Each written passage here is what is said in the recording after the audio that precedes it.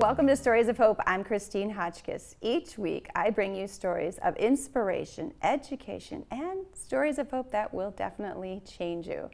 I want to say thank you to my studio sponsor, the Motivated Mind Group, your local creative agency. Where do you turn for help when you are dying and the doctors can't figure out why you are sick? Well, today my guest, Lyn Hammer, is going to give us that answer. She wrote this book, Over My Dead Body, and it talks about being a survivor of Lyme disease. Please help me welcome my guest today, Lyn. Welcome, Lyn. Thank you. We met at a function not too long ago, and I'd heard about your story, and then recently I was at a film festival where I'd learned about Lyme disease, and the movie was actually a documentary, and the documentary was The Monster Within Me, and I thought, the monster within me was not what I thought it was going to be, and started seeing it. And then you came to my mind knowing about your book, so I'm glad that you took me up on my offer to come in here and talk about it more so that I can understand it, and anyone else that knows about Lyme disease or knows someone about this journey will be educated too. So we all know that Lyme disease is from a tick. Yes. So tell me where this all began, the woods, what happened? Where were you? I was in Hilton Head. And I was at a conference, and they had the reception outside, and we were getting eaten alive by bugs. I had no idea that I had a tick bite. I'm from Montana, and the ticks in Montana are sticking out of your skin. Mm. And there was nothing like that. I had no bullseye, I had no rash, which are typical. Well, about 40% of the people get those things when they get bit by a tick. So I had no idea. And it took 6.5 years to diagnose me. Wow. I went from being a world-class athlete, I was an extreme skier, and I went from that to I couldn't walk up a flight of stairs. That's crazy. And I went to doctor after doctor, and nobody had answers.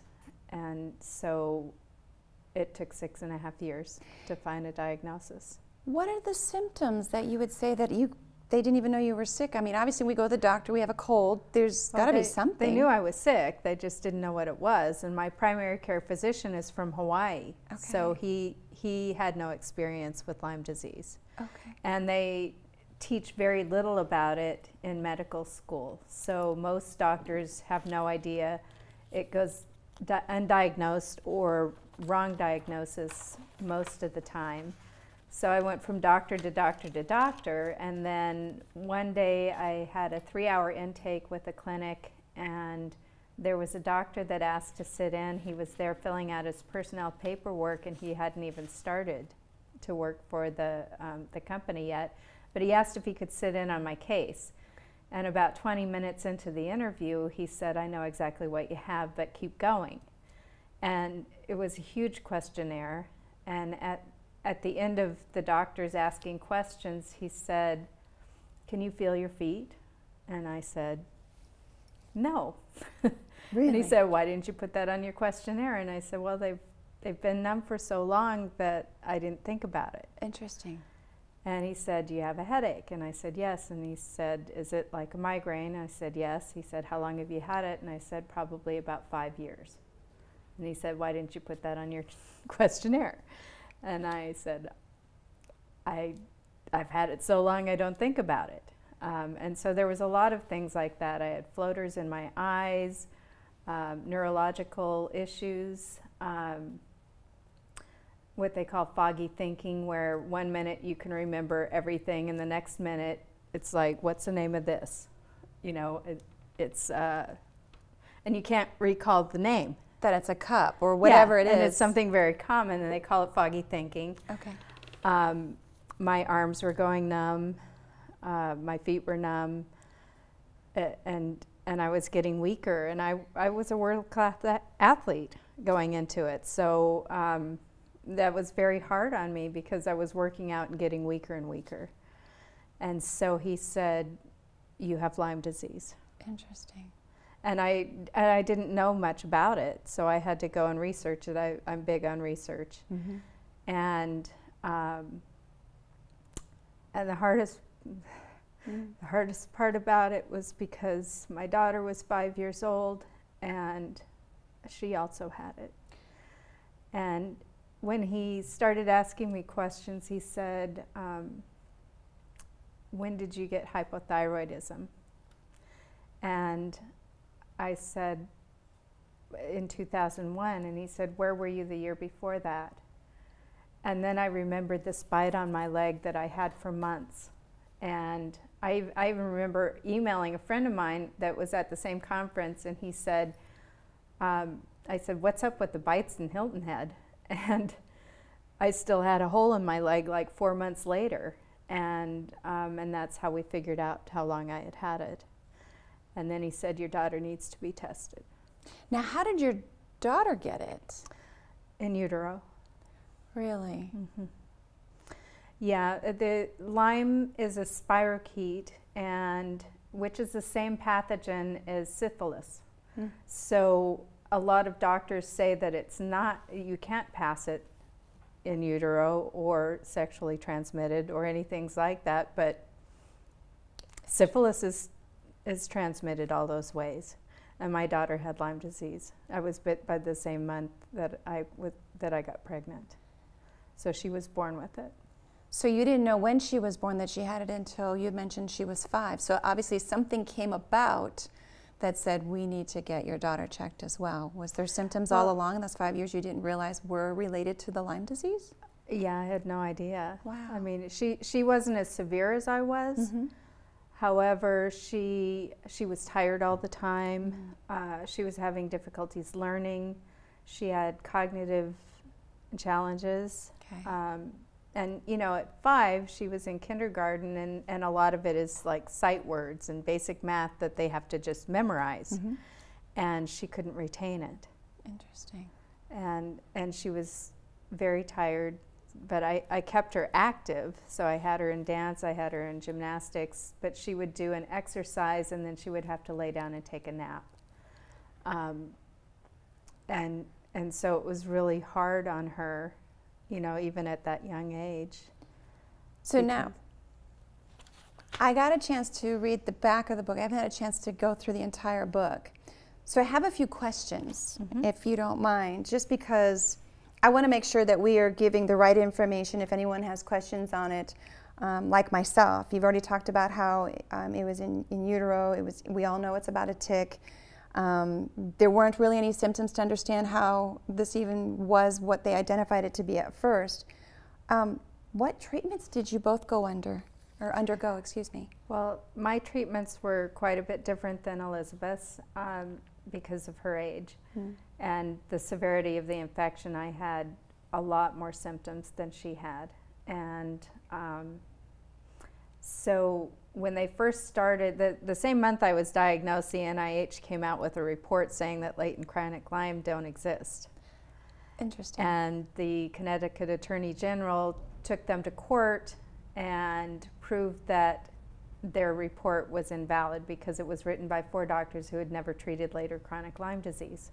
And he won the case. And it's interesting you would say that, because in this movie that I had seen, or this documentary I had seen over the weekend, they were going to the CDC asking them, why aren't you taking note of this? This is a real thing. And the calls that were being recorded, they were just continuously denying anything, or didn't even want to give the time of day to these individuals to say, hey, we've got another thing out here that we need some help on. Yeah. So I find that quite interesting, and I don't understand why, and I'm not going to try and go there, but obviously there is something there, but it's still an underlining of what and why it's not being acknowledged. And in the meantime, you've got many people that are going through this journey without understanding what their journey is or the treatments, and if they're going to live, because you had a near-death experience as well. Yeah, that was from a blood infection from the IV port. So when they started treating me, I was getting about 12 IVs a week. I was getting 2 injections a week of antibiotics, and I had 104 fever for about 6 months. 6 months? 6 months. When you kill Lyme disease, it releases massive amounts of neurotoxins. And so your body has to process all of those toxins out, and it causes fevers, runny nose, like they call it Herxheimer's reaction, and it's miserable. And when he first diagnosed me, he said, the treatments for Lyme disease is not for dummies, or not dummies, not for sissies. And he said, you're going to have days that you can't walk, there's going to be days that you can't talk, and there's going to be days that you just want to die. And he was right. Oh, well, now, when you hear people say the phrase, I just want to die, but you said you feel that way. Was that a physical feeling that you were like, I just don't want to deal with the pain or the tiredness? What does that mean? Well, I was a single mom, and my daughter was 5, and I owned my own business, so I was also still having to travel and work during all of this. And there was days, I was making her lunch one morning before school, and I collapsed and I couldn't walk. And I had hired a nanny, and she and my daughter took me to the clinic, and wow. And they did IVs, and there was days when I would be in Washington. I worked in higher ed, and I would go up on the hill and do visits, and there was days when the bellman carried me to my room after doing visits. It was brutal. Just to try and find the strength to just literally get up every day and do a function, and then take care of another individual as well. Yeah. Oh. So my treatments were more progressive. With my daughter, we did a lot of hyperbaric chamber, oxygen treatments, because pathogens don't live well in an oxygen-rich environment. Okay. So she and the nanny and I would go into the hyperbaric chamber and read books and do her homework, and you know, she just wanted to be a normal kid, and it was very hard on her. Oh, wow. And so we went through different treatments, a total of 3 years of treatments, and I had an IV port because 12 IVs a week wore out my veins pretty quickly. I bet. And that's how I got the blood infection. And we also had figured out that I was using an energetic medicine machine. Okay. And so there'd be a room of us with IV bags, and we all had Lyme disease, and we'd go in there, and so we were running everybody on these energetic programs, and there was a pattern that everybody had high amounts of mercury. The people who were very sick had high mercury amounts. For me, that made sense because I was raised in a mining town, so I had a lot of heavy metals. So we did things to get rid of the heavy metals, and everybody was getting a hit energetically for tuberculosis at one point, and but we didn't have full-blown tuberculosis, and this is one of the key things that we figured out. And so I did a 6-week treatment of tuberculosis medicine. I was doing injections. My daughter did oral I was going to medicines. ask, I mean, she's only 5, and here you're an adult, and your body's supposed to be mature to be able to handle all these different things, but yet you said you got tired, and then you end up having to have a port because the veins do get tired. I wanted to know how... She didn't do IVs. Okay. We did energetic medicine, a lot of homeopathic medicines, and the oxygen chambers. However, with the tuberculosis, we did do oral medication. Okay. And the pathogens died so in such a large amount and so quickly that I actually smelled like a rotting animal. Oh it was horrific. And we don't have any scientific studies on it, but what we felt was that the tuberculosis was some type of food for the pathogens, and so when we killed the tuberculosis, the pathogens started dying, and like I said, it was just massive die-offs, and then your body has to process all these like dead bodies of the pathogens. Did you feel like you were a guinea pig? I was, but I was desperate to live because of my daughter, and so that much later, actually right before I published the book, the CDC came out with a study saying that humans could contract tuberculosis from deer. in December of 2019. Okay. We figured that out in 2007. Goes back onto the documentary that I had watched, and we're not going to attack anything because that's not where we're at, but the recognition that some things people have to go through for them to say there's a problem and we need to figure this out. Mm-hmm. Interesting. Yeah, so we figured that part out. So we felt a lot better because it had killed a lot of the pathogens. Mm-hmm. And then I started getting pain in my arm, and I travel tremendous amounts with my work, and I thought it was tennis elbow or something at first. And then one day they were taking blood out of the port, and this white, it looked like styrofoam. It came in through, they were drawing the blood, and it came in through the needle and then in little white chunks, and then it grouped together. It looked like a piece of styrofoam. And there was 4 doctors in the clinic at the time, and they're all looking at it, and of course I'm a smart ass, so I'm like, if that's fat, can we take some out of my butt? The easy way. Nobody knew what it was. Nobody had seen anything, so they sent the whole syringe to the lab. Wow. And it came back fibrinogen. And biofilm was brand new at that time. They had started studying it, had been discovered, and that's what biofilm is made of, is fibrin and fibrinogen. So it was pulling the biofilm out of my veins, through the IV port.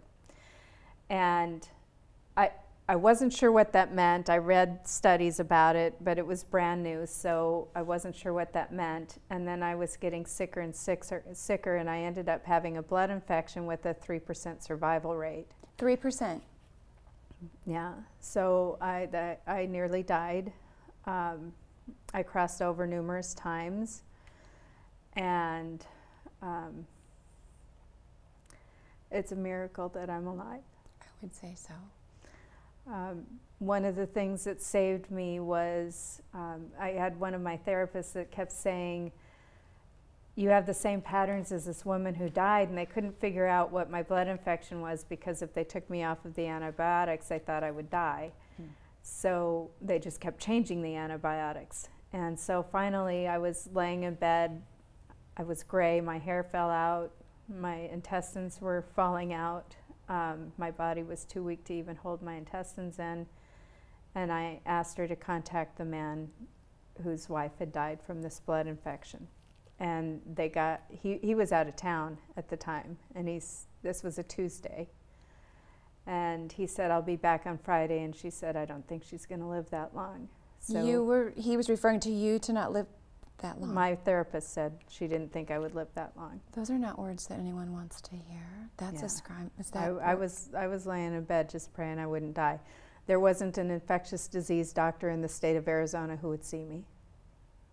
They would start talking to me, and I would tell them I got the blood infection through an IV port, and they had to do emergency surgery to take that out. And they said, oh, you have a port because of cancer. And I said, no, I have a port for Lyme disease. And they'd say, we can't see you. And I said, I'm not asking you to treat Lyme disease. I'm asking you to treat my blood infection. And they refused to see me because I had Lyme. I have lots of questions that I would want to ask a doctor why they would refuse help when it comes to something because like they this. went after doctors for treating Lyme. They put them out of business quite often at that point. So, so we had to figure it out ourselves. And so she got a hold of this man. He got a hold of his son, who went and got his mother's medical records and gave us the name of the infection. And they got me on the right antibiotic. And that saved my life. Wow. And then from that time, it was about 6 weeks before I could walk across a room. So you lost mobility in all this time? I was so weak. I could hardly walk. It was excruciatingly painful, and I didn't take any pain medicine because the level of pain told me whether the antibiotic was working or not. Wow. And I wanted to be present, to be with my daughter. She would come home from school and get up in bed with me, and we'd do homework in bed. And I was very close to dying. Functioning knowing that you have this illness and functioning with the thought that you're going to die, that's strong. Yeah. I hear the phrase, oh, you're so strong, and here I'm just saying that's strong. I'm not going to say you're strong because it's something you have to do. It's a determination and a perseverance on what you want as the outcome. And so for that, I commend you because you had something that you were looking past the situation that you were in. And at the same time, it's not something you just tell everybody, hey, this is what's going on. You're like, no, this is what I need to do. And not knowing what it is you needed to do to get better, right? Yeah. So from there, we felt better because the infection level was lower, and she felt better also. And that was in September, and over Christmas, I'm into health foods and everything. I always have been. And so I was like, we need to get all these antibiotics out of us. We're going to do a cleanse. And so I bought, it's called Green's First Cleanse. And we both did that over the holidays, and we both got very sick again. And I came back to Arizona and went to the doctors, and he said, your blood infection is back, which was terrifying. And so he was on the phone with the pharmacist trying to figure out what to put me on. And I was reading the research material about the blood infection, and it said it had a biofilm. And I stopped and I said, Dr. Susser, it has a biofilm, and so does Lyme.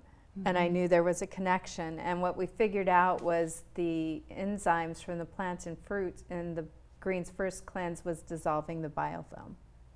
And biofilm forms, the pathogens form it to hide in. When your antibiotics leave your body, it comes back out.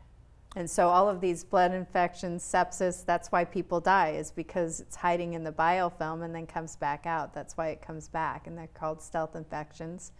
So we figured that part out, and we did a protocol of enzymes at the same time we were doing the antibiotics.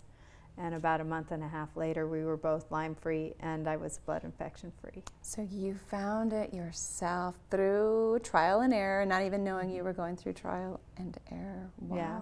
It's amazing. The mind is a beautiful thing, and we control our thoughts. But the body, oh my gosh, it's a miracle in itself with all the things that will give you warning signs. And you went through all these different things, and then you end up having to find stuff that you didn't even know what you were looking for, but you cured yourself and your daughter.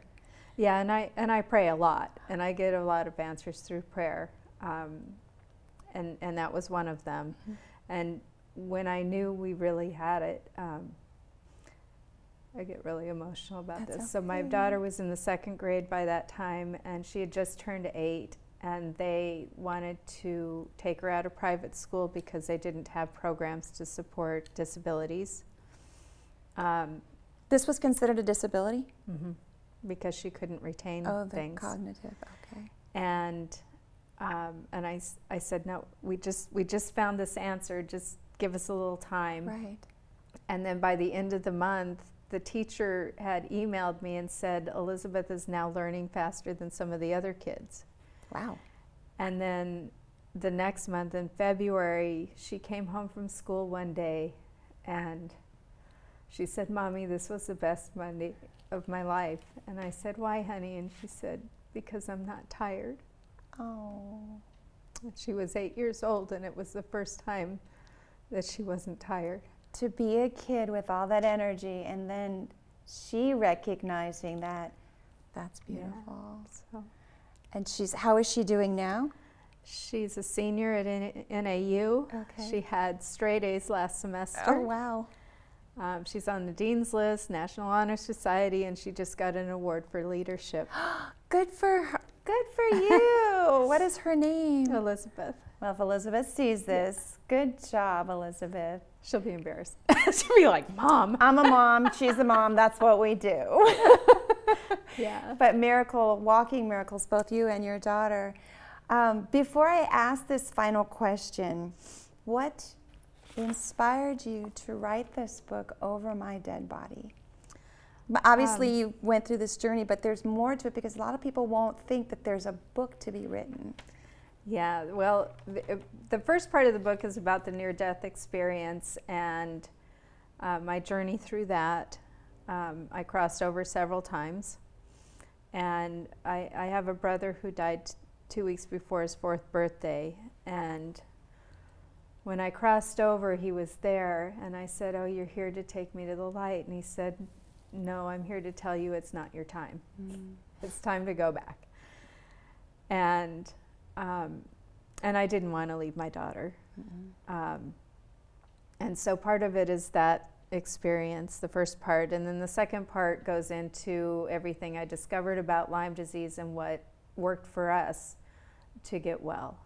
And we've been Lyme-free since 2009. I love it. So I you know, knowing that it could help millions of people who are suffering from this disease, and everybody's illness is a little bit different because there's numerous co-infections that you get from the deer tick also. So everybody is a little bit differently, but I wanted to share what worked for us in hopes that many other people would be able to heal. Now, I don't want anyone to get nervous because there's deer tick around wherever you are, because ticks are out in the woods. We love to go camping, go hiking. I'm a hiker. I'm an avid out nature kind of person. I will be paying more attention. But then again, you really can't because you don't see it until after the fact. Well, some of them you do. Okay. The ones that are the primary carriers of Lyme disease look like a little spider. And it's expensive to get Lyme disease testing. However, if you find the tick, you can put it in a baggie and take it to a veterinarian, and they will test it for a very reasonable price. A minimal amount. And so if you actually find it, you take it to a veterinary clinic because you can get a yes/no on it. Okay, so there you have it. Not that I want anyone to be concerned with that, but yes. Where can we find your book? And then where can we find you? Should we want to reach out to you or anyone that's seeing this? Well, I have a website, championforlife.com, where the book is available on that website, as are many of the supplements that I used that helped us get well. You do have to have a doctor. I'm not a doctor to get the antibiotics, but some of the supplements and some of the detox, because what I learned is with the neurotoxins, it's really important to do the detox portion of this before and during the treatments. So that's championforlife.com, and it's also available on Amazon. Wonderful. And I'm going to get mine signed today, so I will have mine. Thank you. My final question, I didn't prep you on this one. This is where I get to find out more about people. If it was the only question I ask and get the answer, I think I get to learn more about someone in that short question versus having the time to sit with them, although I would learn more, but entice me. My question is this. What message would you like to leave everyone based on your journey?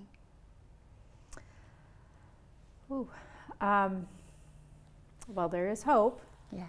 Tying it into the name of your show. Thank you. It's a lot of people with Lyme disease are sick for many, many years.